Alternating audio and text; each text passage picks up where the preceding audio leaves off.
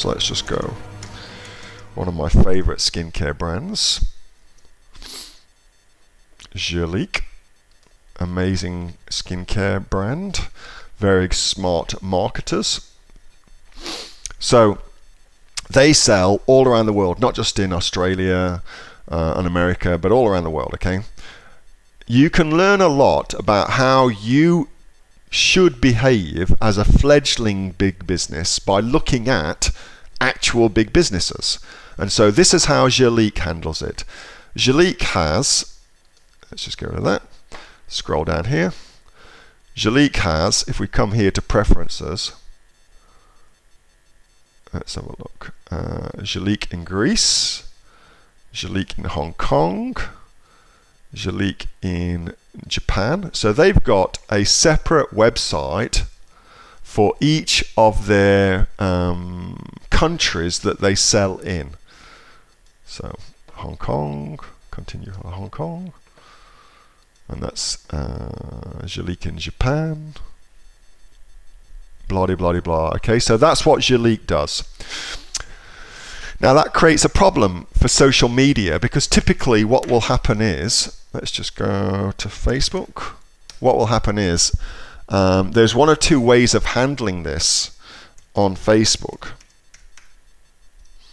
You can either set up country-specific things like Angelique Japan, Angelique Greece, Angelique Australia, blah, blah, blah, blah, or you can do what Angelique does, and they only have the one page and they make that applicable for everybody.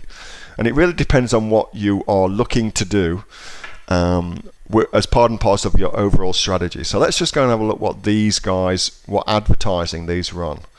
So if I can go to page transparency and go see more and go to their ad library.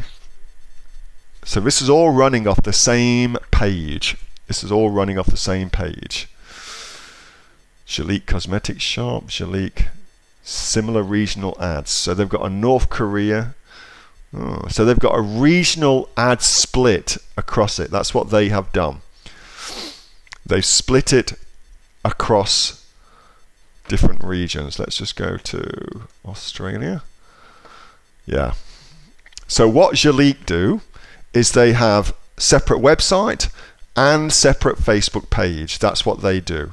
Separate website, separate Facebook page, which is a very, very cool thing to do. It's also what I do as well. So I want to keep things separate, keep things split up, and that way it keeps things cleaner. And then there's a one piece of software that I want to show you that does this for you. I'll give you this link actually.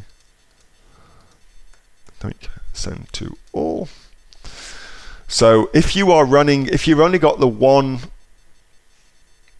Facebook page, but you've got two different websites that you can send traffic to, then what you do use is what's called a URL rotator based on an IP address.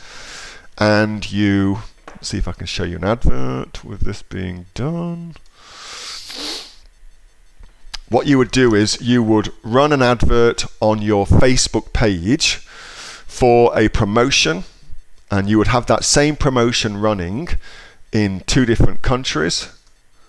So let's just go here, look, for instance.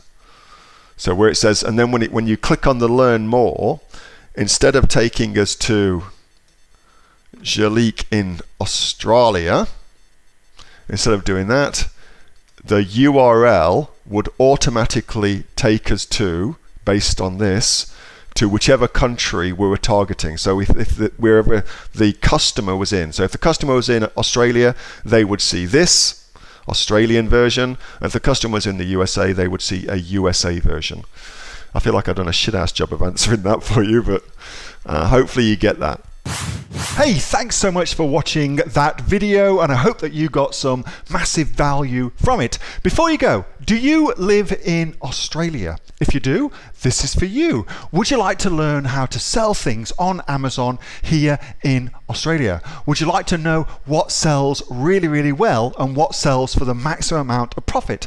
Would you like to know where you can source those products from, whether that be in China or here in Australia, and how to source them so you pay bottom dollar and get maximum value for what you're doing? If you do, please subscribe to my channel and like this video, and you'll learn that and much more. It's the exact same information that people like Jeff from New South Wales I've used to make $45,000 a month on Amazon, that Sue, who's from the sunny coast, has used to purchase herself a brand spankly BMW every single year as a result of her e-commerce business, and the lovely Kate from Bowral in New South Wales has used to make $32,000 a year on a month, not a year, a month on Amazon, and indeed Anthony, who makes $15,000 a month on Amazon, selling, as he puts it, odds and sods. If you'd like to learn the exact same information that they use to maximize their profits for their Amazon businesses, subscribe to this video, like my channel, post below if you want me to teach you something. Okay, I'm out of here. Speak to you soon. Bye. Subscribe. Do it now.